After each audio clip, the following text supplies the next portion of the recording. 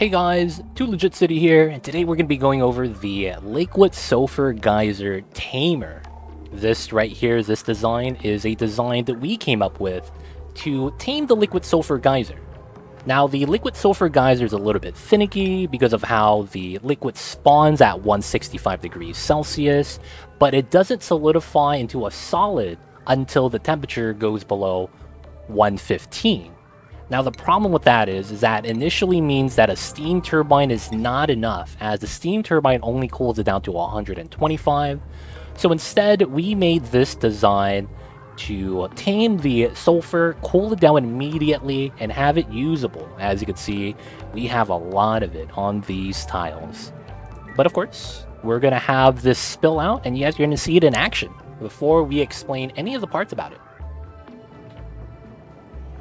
As you can see right there, the liquid sulfur is in a vacuum, allowing this to spill out and not solidify on this tile. That's a key thing, as we're not able to go into here and pick up the sulfur, and that also means that the sulfur will not be cooled down. Now, as the sulfur erupts, it's going to spill out onto the water. As you can see there, it immediately solidifies. Our auto super picks it up and puts it on a rail line, as it will be cooled by the radiant piping we're running behind that's coming in from an aquatuner. And by doing so, we super chill the sulfur.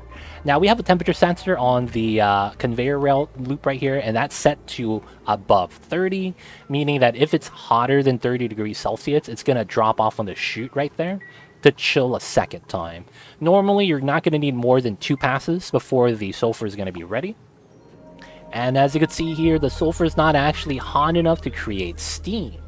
Now, there's a couple things with this because of how liquid sulfur is a liquid. Before it cools down into a solid, it will take a tile space.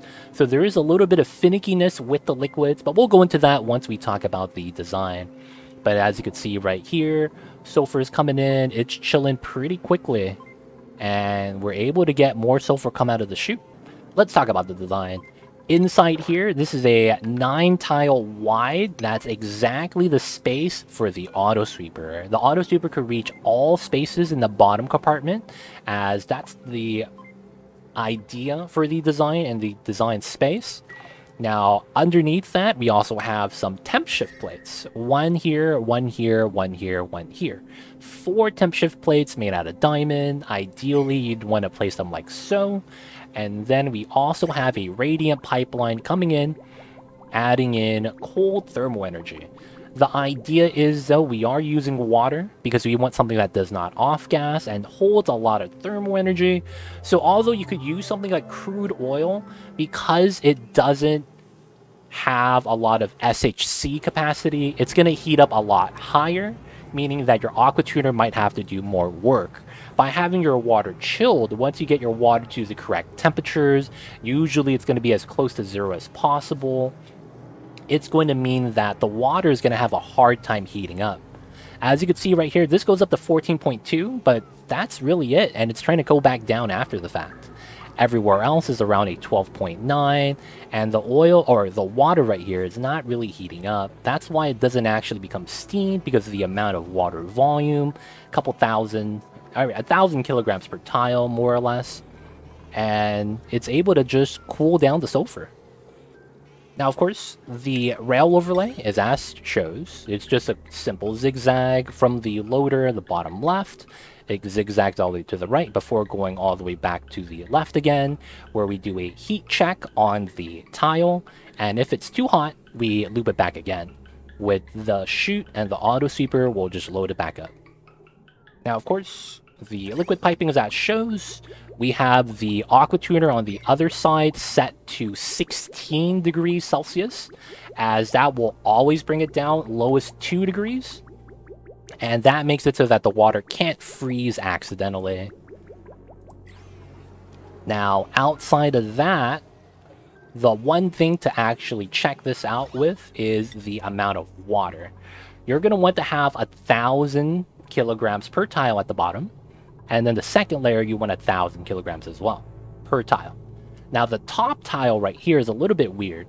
You actually want this below 750 kilograms, as you could see that when the liquid sulfur spills in, it displaces the water for a second, but that second of displacing the water shuffles up the water pressure. As you can see now that it's not dripping anymore, it's going to even out the water levels, but you need to give it leeway because when the liquid spills in, the water is going to push up and to the left. And if you have too much water on the top layer, this is actually going to push upwards into the geyser, creating steam. Due to the fact that if the water pushes up and stays there, it's actually not touching any of the water at the bottom. So that water will become steam, you'll have sulfur at this layer, and you won't be able to grab that on an automation. So it's very important you guys don't fill this up too high. Ideally, you're going to want to have it around 500 kilograms per tile. But, you know, having too little water is not a good thing. So we'll shoot for 500 exactly. And having a little bit more is okay as long as it's always below, you know, the 750 value. I would say even 600 at that point. But being close to 500 is going to be the key takeaway for that. But this is the liquid sulfur tamer. As you can see, you could very easily get as much sulfur as you can. Our conveyor rail center is set to 30. If you're okay with a hotter temp, you could change this at your own choosing. And this is the design. Now, of course, another thing to talk about is the vacuum. I don't think I mentioned this. When building this, you need to make sure that this room is a vacuum.